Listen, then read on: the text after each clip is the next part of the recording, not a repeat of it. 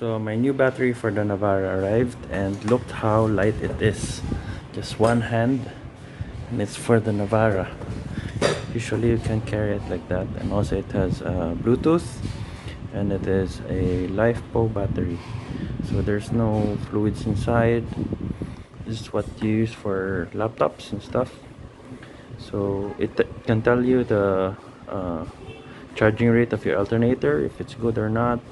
It can tell you the power, and it's rated to be 5 to 10 years of battery life, but it's kind of expensive, like twice the price. I bought it for 11.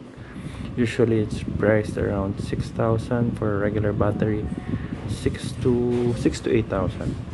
So I got this for 11. So it says it's good for 5 to 10 years, but I think the warranty is just up to 2 years. So I bought this to try it out, because the newest and latest technology. Okay, we're gonna open it up.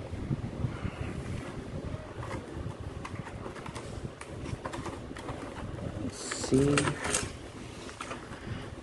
Lithium iron. Whoa. See, it does on and off, and then the menu.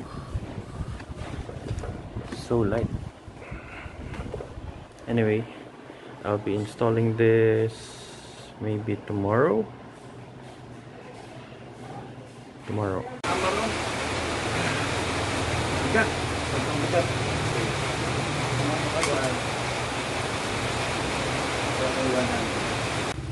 So ayan, install na natin ang ating battery. Problem is may pababa siya dyan na uka. So yung battery natin mababa compared sa normal na battery. So ngayon, to start the vehicle, pipindutin lang natin yung on, then start na natin.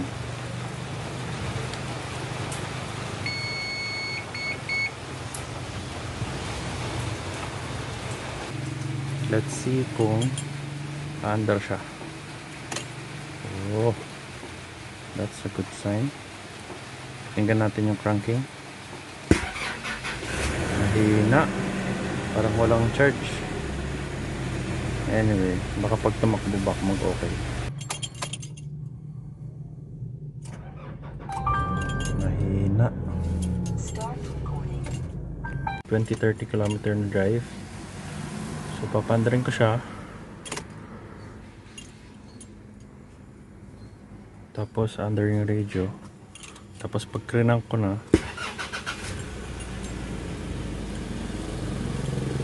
mamatay yung radio. Round 2. So this is a LIFEPO battery, and the last one I got was a 12 volt 20 amps. So this is 30 amp because the last one was a bit weak. So I'm gonna try this out. This is the first time I'm gonna turn it on.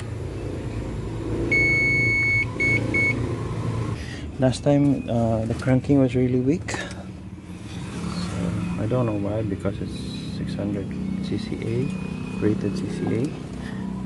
So first click. Let's see. 1, 2, 3.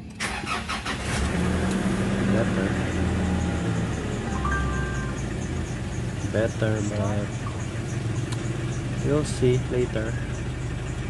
So second start with the battery. Good. Nice. Hindi na namatay yung stereo.